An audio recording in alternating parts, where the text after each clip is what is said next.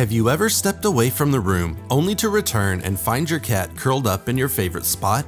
The two primary reasons would be comfort and territory. Your spot is going to smell like you, and if you have a good relationship with them, it will naturally make them feel safe. Alternatively, they could have decided that this is now their spot and they're claiming what was once yours. And never rule out your cat's desire to play, especially as a kitten. They may see stealing your spot as a game. But if this behavior becomes disruptive, consult your veterinarian. Just know that every cat is different and may have their own unique reasons.